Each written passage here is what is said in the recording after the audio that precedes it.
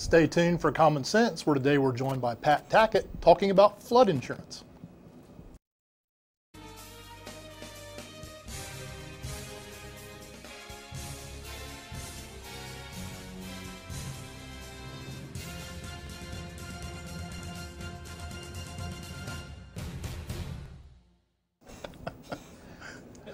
Welcome back to this month's edition of Common Sense, the TV show here at the University of Rio Grande on Channel 17 that's sponsored by Ohio Valley Bank. With this show, we talk about different issues that are related to the banking and business industry. And Ryan, today we've got a great topic for discussion. Yeah, and it's really fitting for the weather we're having right now. We do. It's already rained about an inch outside. And a flood warning and forecasting 2 to 3 inches over the next 36 hours. So yep. So maybe we'll get some useful information from this, and hopefully not some applied information. Right, not as well. too applied. That's right. We don't want that. Anyway, today's guest on the show is Pat Tackett, and Pat is the Vice President of Corporate Banking at Ohio Valley Bank. And Pat's going to share some information with us about different types of flood insurance, which is a big part of many loans that are made, especially in this part of Ohio where we're along to the river and a lot of the tributaries and empty ends. So a lot of lowlands and fields. A lot of lowlands and fields. So, Pat, welcome to the show. Glad to have you back on here today. Thank you, gentlemen. Well, it's a pleasure to be here. So why don't you start out telling our viewers a little bit about yourself and your background and your time with the bank. And as you mentioned, I am with Ohio Valley Bank. I work in our corporate banking area. I do commercial lending. I have been with the bank for 35 years. I've kind of worn several hats over that time. I've worked in a capacity of a collector, a retail loan officer, branch administrator, worked in loan operations, and most recently I've joined our commercial lending team about 6 years ago. So that kind of brings you up to current date with myself. Okay. Very good. So you got to hit all the different areas of the bank on the way. I've seen a lot of them. Yeah. Have a good strong base. That's a good thing. Well, today's topic is flood insurance, and we've got a lot of requests. We get a lot of requests. I think we're having a technical difficulty. Yes. Yeah. Okay, so back to our topic, flood insurance. Well, you've got a lot of experience dealing with flood insurance, working at the bank, being a commercial lender, with all your past experience. So maybe just start out and tell us a little bit of what is flood insurance. And okay. Thought I'd start out today and give you just a little bit of background on that. Flood insurance came into existence by the passage of the National Flood Insurance Act by Congress in 1968. What that did was that created the National Flood Insurance Program, and the NFIP, as it's referred to, allowed individuals, homeowners, and so forth to purchase flood insurance through the U.S. government. Mm-hmm. That remained in effect up until about 1973, and then the Flood Disaster Protection Act was put into place by Congress as well. That one had a little bit more teeth in it, in that it mandated coverage for people that had homes located in a special flood hazard area. They were required to get flood insurance if they were borrowing monies against those homes. And that pretty much stayed into effect up until recently, back in 2012. And this kind of gets into some a little bit more current events, but the Biggert Waters Flood Insurance Reform Act was passed. And up until that legislation was passed, the flood insurance program premiums wasn't really based on risk. It was just the government had this program. They would look at the amount of flood insurance coverage you wanted and analyze that, estimate if it was the correct amount. You would get a standardized premium through the U.S. government. You could have flood insurance on your home. We all know, we've all heard of all the events that are hurricanes and different flooding events in our area and so forth that have been out there. And one of the problems with not having a risk-based program was that by 2014, the NFIP was in debt at about $24 billion. So they, with placement of the Biggert Waters Act, it started making premiums where they were more risk-based, and a side effect of that was many people had premiums just skyrocket. I mean, they went out of sight. And shortly after that was passed, the Flood Affordability Act was passed along with that. And what that did was that backed the program up a little bit, and it allowed property owners who had previously had a flood policy in place to take advantage of a grandfathered premium amount. So they weren't actually hit with all the increases. And it also accounted for some subsidization for other policies that people were getting. And I guess with the thought of it's better to have some coverage than no coverage, and the government realized that it was a real sticking point with the passage of bigger waters. So. Sure. Okay. So with what you just said, does everyone pay the same?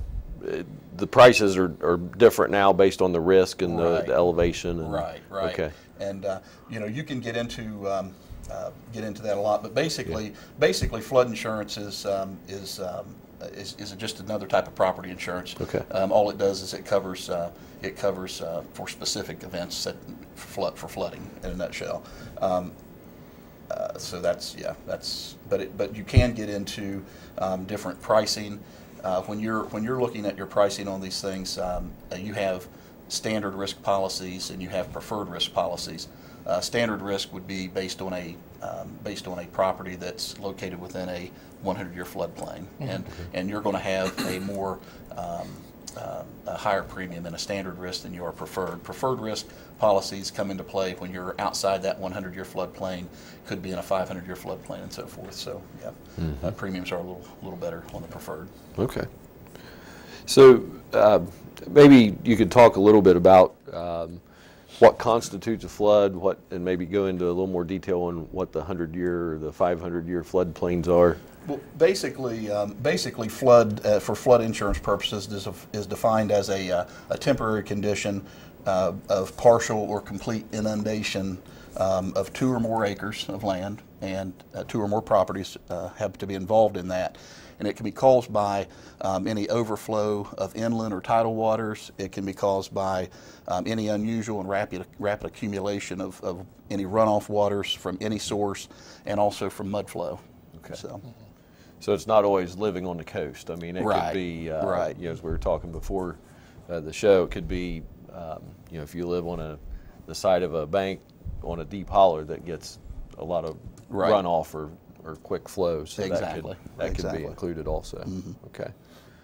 So how can someone tell if they need flood insurance, or they're required to have it, or where could they find a flood map to make that determination themselves? Well, to answer the first part of that question, whether or not you're required to have it, if you are borrowing money from a federally insured lending institution, we have an obligation and a regulation to monitor that. So if you come in and make out a mortgage application, part of our underwriting process is going to be to order a flood determination on that property. And when we order that, the flood maps are one-dimensional, so they don't take into account topographical changes, things of that nature. So if any part of the property that you're purchasing is located in a special flood hazard area, then it's considered all in, and you would be required to have flood insurance. Now, there are ways that you can work around that. If you can prove the structures are out of the flood zone, and maybe you've got land that joins a river or a stream or something that is prone to flooding, but the house is up much higher and things, you can work to correct that. As far as finding information, one of the best sites to find that on, or best locations, would be the FEMA Flood Map Center. And when you go out there, you can actually go to that site. You can enter your address. It will provide you information on the flood-prone areas around you. It will allow you to go out and get quotes for premiums for flood coverage.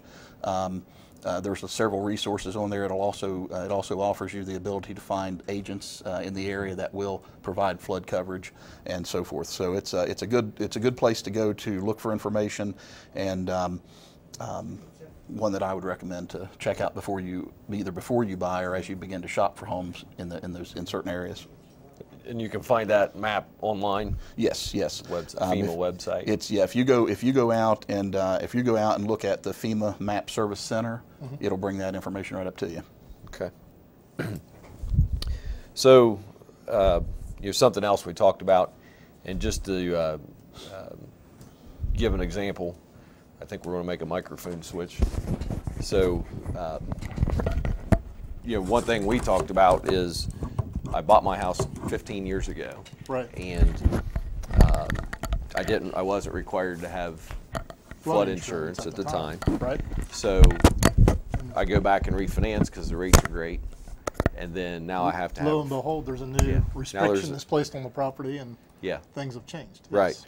Can you explain that a little bit on why that would be? Yeah, what happens on that, Ryan, is you get into a situation where, like you said, you bought your home, it wasn't, flood insurance wasn't required because you weren't located in one of those special flood hazard areas, but just as the weather changes and the flooding events occur, those maps become updated, and once, it could be updated, and once it is, it may prove that your property is in a flood zone. And then once that is determined, then the banks and so forth, we're all notified that if there's a mortgage out there, we have to go back to our borrowers. We have to share that information with them, which is not a pleasant thing to do, but we are required to do that, and it helps to ensure they have adequate protection, and that the bank has adequate protection to prevent against the loss of flooding. So once we get that notification, we share that with our borrowers. Okay. Well, I think it's all just a part of trying to make things more predictable and more accurate, making sure that things are as they should be. Yes. So, and there's probably properties that may have been in a floodplain that may not be in a floodplain. Well, and I think a perfect example of that is if you look just not too far back to the Houston floods and things like that. There was a lot of people there, I'm sure, didn't have flood insurance and probably felt their properties were never going to flood. But when you have those huge amounts of rain and in a short period of time, I mean, water goes places maybe it's never been. So Well, I think people, really don't realize some of the different infrastructure projects that have happened within our country over the past 100, 150 years with, all the dams and the rivers, big, you look at a lot of our Ohio state parks, even the big lakes that are in the state parks were developed for flood creation. I mean, flood for control. flood. That's right, flood control. Yep. Because they really kind of protect those areas that are downstream that were very prone to even the locks and dam flooding. system on the river. Sure, and that's all part of that whole that whole system. And actually, just today, I met with a client this morning, and they live in Wheelersburg, close to the river. They said that he's never seen that part of the river as low as it was today in the wintertime, and he's lived there for 30 years. So I assume the reason is because they knew we were probably going to get 6 inches of rain over the next couple of days, so they were holding basin and prepare for more. Yep. It'll be full in a couple of days. It will. So you mentioned natural disasters, let's say, and the people in Houston, for example, that they didn't realize that they would be in the flood zone, but they did get flooded. Won't federal disaster funds, when we get hurricanes and things like that, the federal disaster funds come in and help? Well, federal disaster relief is I think there's a lot of misinformation out there and a lot of misunderstandings out there.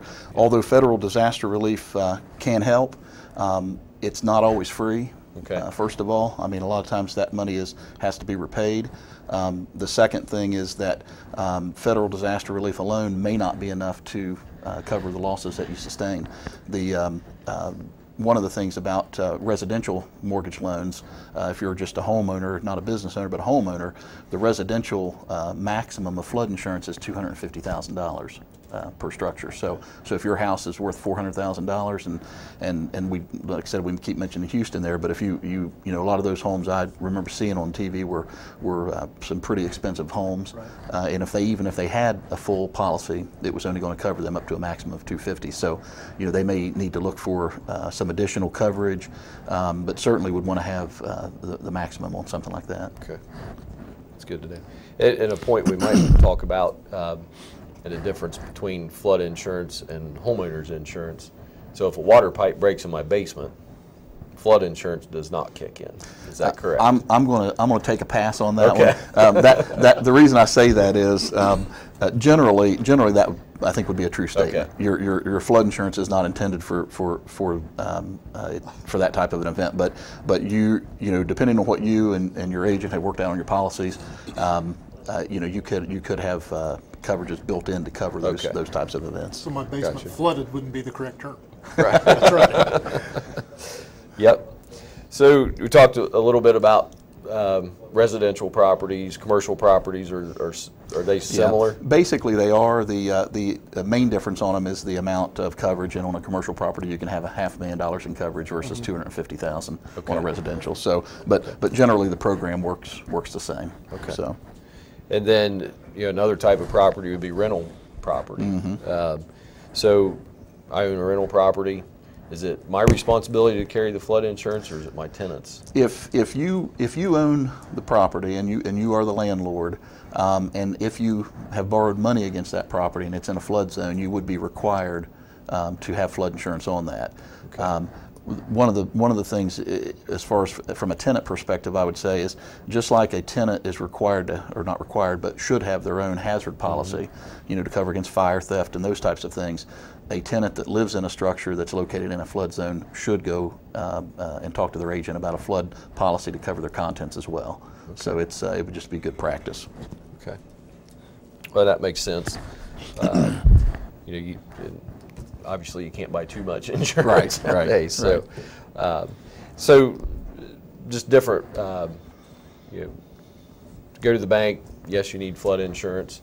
Does the bank offer a flood insurance product, or is that something that you can go to your local insurance agent, or how do you? Right. The bank doesn't offer flood insurance for sale. Some banks offer different hazard policies, things like that. But flood insurance is something that's handled through your agents. And you used to be up until recently, you were only able to get a NFIP policy, National Flood Insurance Program policy. That has changed somewhat. Now you can also go to agents. Some agents have private issue companies that will issue flood insurance policies. Now those policies aren't guaranteed, by the NFIP, by FEMA, but they are reputable insurance companies and offering that type of coverage. Typically, if you go to apply for a flood policy, for an NFIP policy, you're probably looking at about a 30-day waiting period. So if you go to approach your agent and say, hey, I'd like to get a policy on my property, usually you give them the information, be about 30-day wait, whereas private issue sometimes about 10 to 14 days. If the bank's requiring a policy for a new loan, typically there's not a waiting period. It's a requirement of the loan, and once they gather the information they need, they'll go ahead and issue the policy. Okay. So I know you don't, really deal a lot with those policies once the loan's been made and the homeowner has their own policy. Right. But do those policies, like your homeowner's insurance, it kind of fluctuates year by year? It kind of steadily goes and changes. Are the flood insurance policies kind of changing on a year-by-year basis about what your premium might be? They do have increases on them. As far as any standard percentage, I don't think there's anything out there you can put a finger on, but they will undergo changes as well. Okay. The NFIP policies are premiums on those are dictated by the government, so they're more standardized premiums. Right. And the private issue depends on the insurance company and and how they want to set their pricing on it. Okay. So you're a lender. I'm a recovering lender, and we've both been there. I know. You notify a borrower, hey, you're in.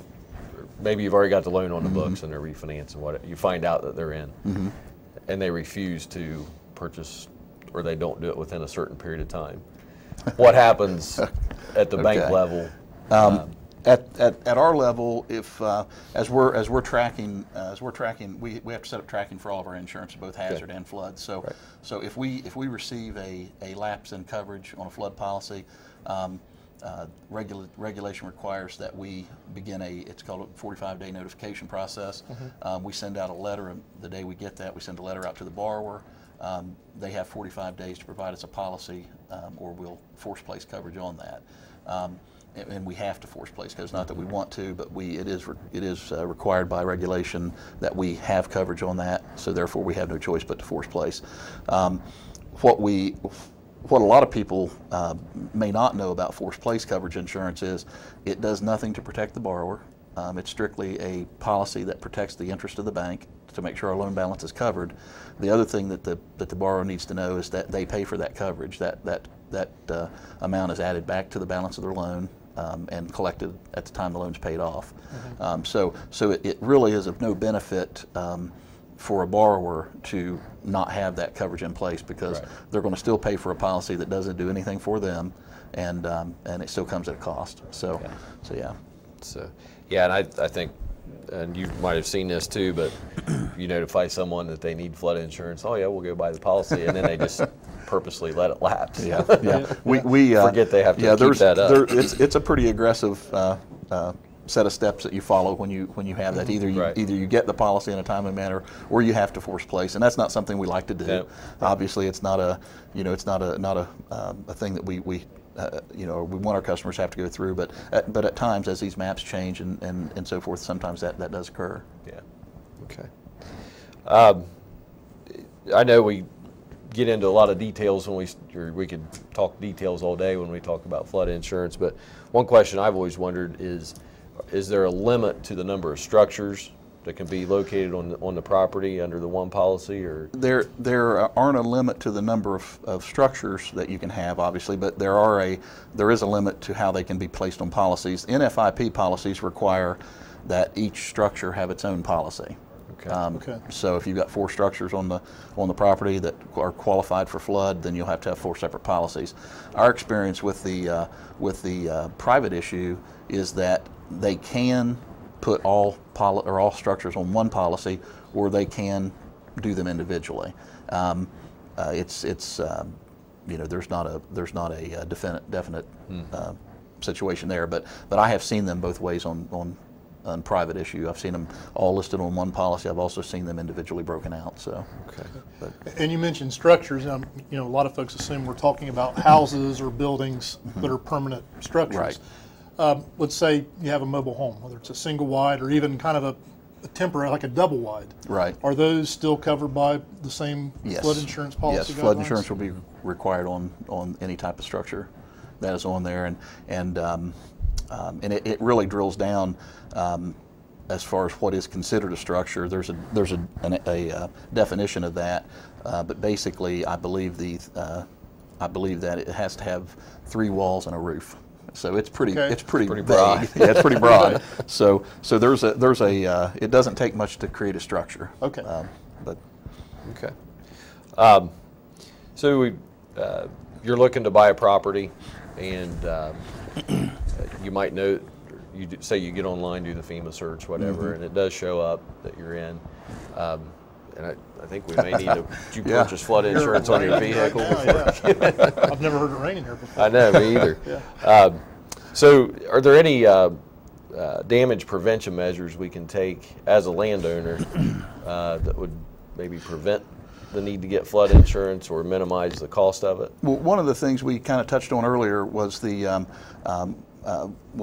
location of that structure in relation to that entire property. So let's say you have 10 acres and the home's located on a higher elevation, and the property runs down to a creek or a stream or something, and that area is in a flood, and therefore the whole thing has to be considered in a flood. The borrower or property owner at that point could go out and get what's called a site elevation certificate, and they can have a surveyor to prepare those, and basically what that surveyor is doing is they're going out and they're looking in that area to see what the base flood elevation for that area is, and then they're going to give you an elevation of the lowest level of that structure. Right. And if your lowest level of that structure is higher than that base flood elevation, it can create some circumstances where you can either substantially reduce your premium or possibly eliminate it altogether. And how that works is there's items called a LOMA or a LOMA F, which a LOMA is a letter of map amendment, and that's issued through FEMA, and the LOMA F is a letter of map revision based on fill. So there's if you build up out of flood, you can actually get a LOMA F that shows that you took all the necessary steps and precautions, and you've met all the qualifications for that, and can get a structure out of the flood where flood insurance is not required. And the LOMA, same thing. If they can prove your elevation correctly for that structure, you can also avoid it that way in some cases. And we've worked a lot.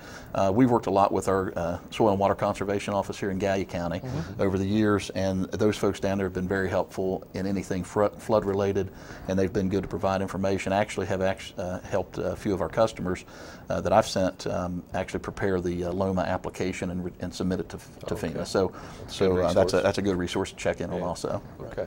Well, and a lot of times you'll see, some different areas, especially in Gallipolis, you notice some of the buildings, like, why are they piling up all that dirt and building, and you'll see all these buildings or restaurants or stores built on a higher area they bring in and fill up. And that's the purpose of that, is to get that business out of the floodplain. That is, and also you have a factor called participating community, and in order to be a participating community, your local government, if you will, has to agree not to allow structures to be built in a special flood hazard area. If you are a participating community and you have a natural disaster, FEMA comes in, then you could be eligible for some disaster aid. If you lose that participating community status, then you're not going to be eligible for any of that aid. So it's important that our local governments look after that and make sure they know what's being built, where it's being built, and they're taking proper steps to make sure that the elevations are correct. So. Right. Okay. And another point too, correct me if I'm wrong, but if you were to go through the LOMA process or the LOMA F, that's the cost to do that would be the customer's responsibility, not. That's correct. To pay it would for the be survey. Typically a survey could range. I've seen them range between $500 and $700. They're not extremely expensive when you consider what you might have in the cost of flood insurance over a period of time. Additionally, the application, unless there has to be other requirements by FEMA, usually there's not a lot of cost in submitting that, because what they're going to do is they're going to take the work you've already done on the survey and they're going to compare it to their flood maps and their base flood elevations and make that determination whether or not it can be removed. Okay. Yeah. Okay. Well, ounce prevention's worth a pound of cure. Absolutely. That still holds true in lots of different things. That's right. Is there anything that we've omitted or forgot to talk about today? I know we're running short on time. I don't think so. I think if I had to close with something, it would be this. I think most people have their home is their most expensive investment they're ever going to make. I think when you're looking at buying a property, it would just be due diligence to go out and check the location, look at the flood maps, see if you're thinking about building a home or buying a home, look at the properties around it, and see what the potential dangers and hazards are there before you make that purchase, and you can consider that, because flood insurance can be expensive, but given the what you're protecting, it's worth it. It's worth it. It's definitely It's great advice. It is. So, Well, I think we're getting short on time. I that's think. right. And It's a lot of great information, especially with the day. yeah. Pat, Apologize we appreciate for the you coming on. technical difficulties. That's all right. That's all right. I'm just hoping you have a canoe outside so I can get back to my car. So. It's a good thing we parked up on the top level, right, instead of the bottom. So anyway, well, thank you for joining us. And for Common Sense, I'm Brad Babst. I'm Ryan Mapes. And we'll see you next month.